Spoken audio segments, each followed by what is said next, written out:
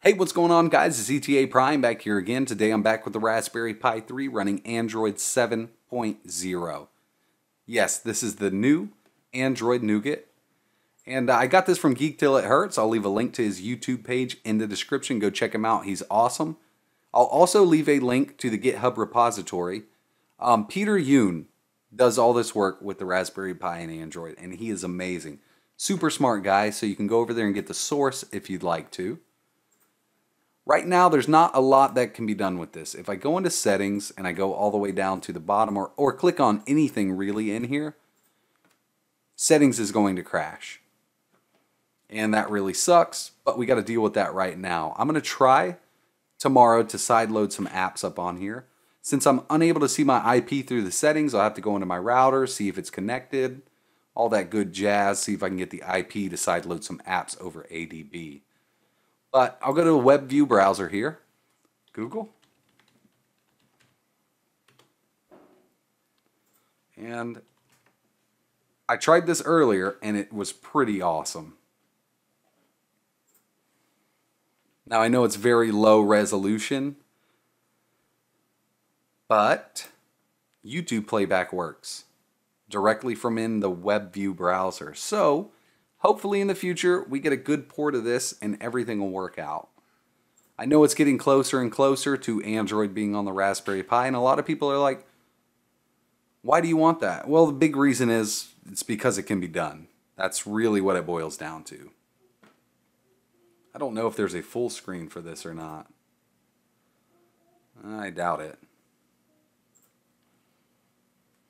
But playback's awesome. I'm actually going to try to go back to Google and run a SunSpider benchmark. Now, SunSpider is a browser-based Java benchmark, so it's going to be using the WebView browser, and the WebView browser is not that fast. But we're going to see if it'll run it anyway.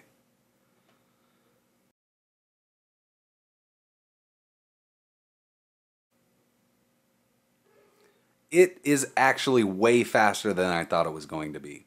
I've run this same benchmark within Raspbian, and I scored anywhere from a 2800 to a 3500 millisecond. Lower is better.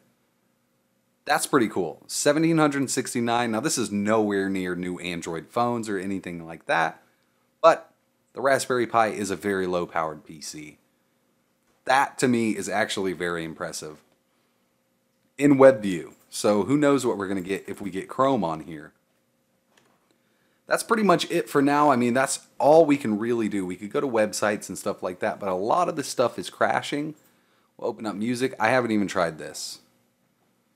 Yeah, okay, it stopped. Again, stopped. Clock.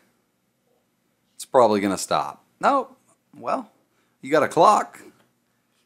If you guys want a install tutorial, just let me know and I'll try to make one tomorrow. It's very simple. You just use Win32 Disk Imager just like you would installing pretty much any other operating system on the Raspberry Pi. But I had to show you guys this. One step closer, guys. So what I did was I left a link in the description. Go down there. Check out Geek Till It Hurts YouTube page. He has tons of stuff on the Raspberry Pi. Really interesting stuff. And this kid is smart. I'm also going to leave a link to the GitHub page of Peter Yoon. You can get the source for this. If you're into Android and the Raspberry Pi, maybe you can get it working a little better. Who knows? Like always, thanks for watching.